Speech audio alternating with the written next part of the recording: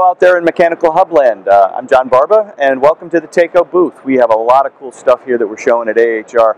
I think what might be my favorite item, however, is this guy, the 0018E. It's a residential variable speed ECM circulator. It's a multifunction circulator, meaning it can do a whole bunch of different things for you.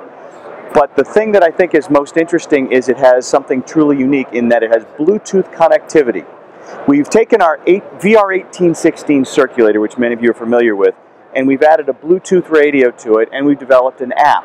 What this app allows you to do when it's connected to the circulator is read the circulator. You can put it in the read mode, and then you can also move it into a read-write mode, where you can not only read what the circulator is doing, but you can also program the circulator, and it does allow you to fine-tune this circulator about as well as a circulator can be fine-tuned to the specific needs of a specific job. Let's take a look at it. What we have here with our circulator is our basic three-function VR1816. For the three functions, it has an infinitely variable fixed speed mode. It's kind of like a volume dial. I turn the thing up, the pump goes faster. I turn it down, the pump goes slower. I leave it at a fixed speed, but I can change that fixed speed to whatever I want.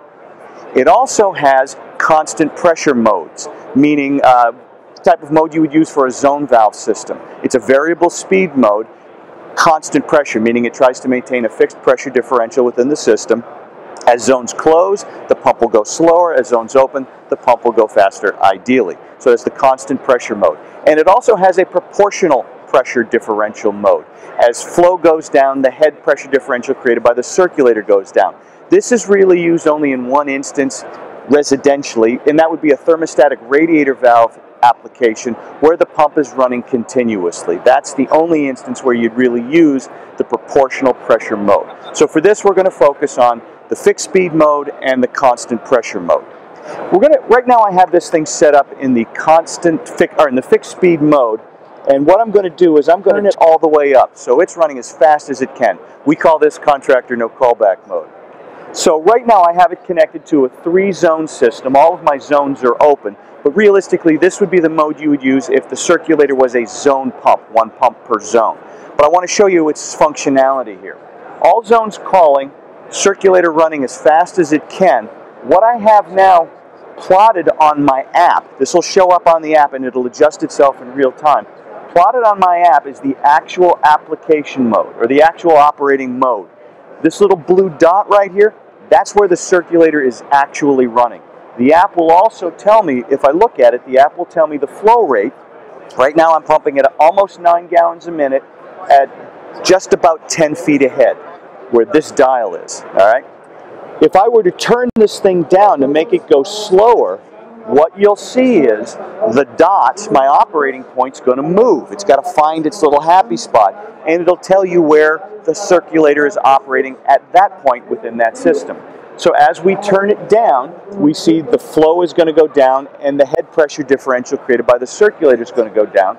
The wattage consumption is going to go down. The RPM is going to come down as well, and we can read that all right on the app. So right now I'm down to about 7 gallons a minute, a little under 8 feet ahead actually.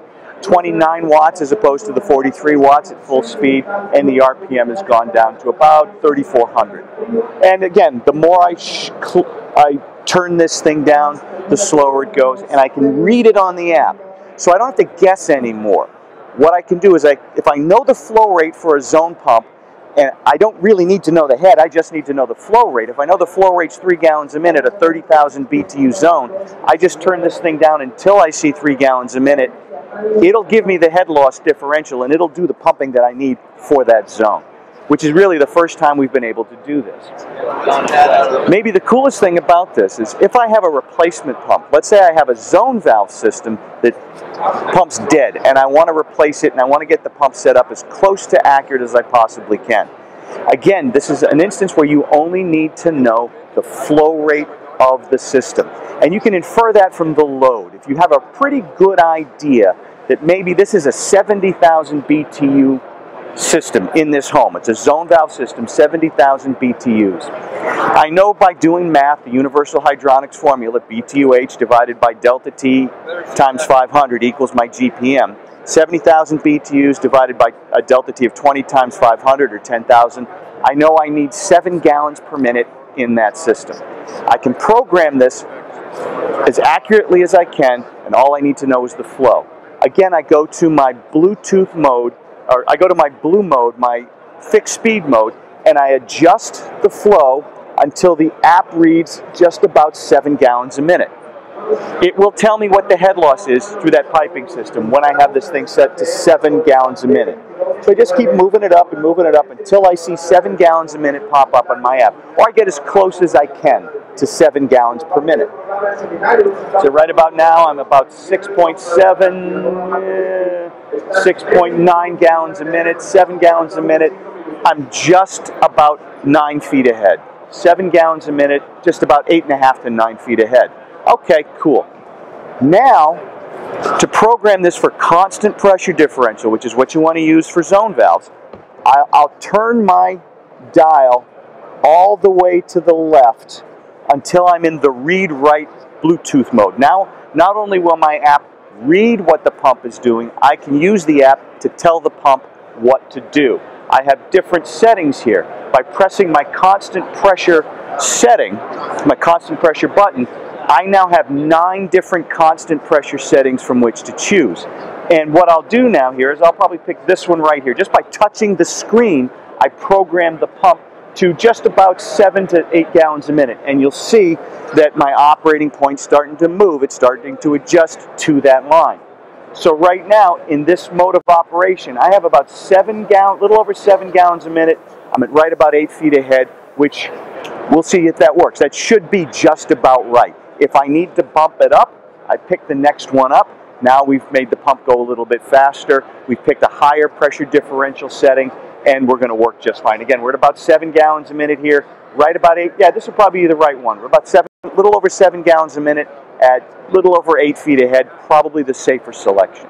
But it allows you for the first time, what this does is it allows us for the first time to actually see what's going on inside the pipe. Actually see what the system is doing in real time with real numbers. So we don't have to guess anymore. We don't have to just pick contractor, no callback mode, presume that's good enough and walk away. We can actually fine-tune the circulator to as close as about as close as we can get with a constant pressure circulator. Delta T might get you a little bit closer, but this is about as close as we can get with a Delta P variable speed circulator to maximize the performance of the system, maximize the efficiency of the boiler, and reduce short cycling, and have the system set up to work like a champ for many years to come. That's what we have. That's the Takeo 0018E. Thanks for joining us.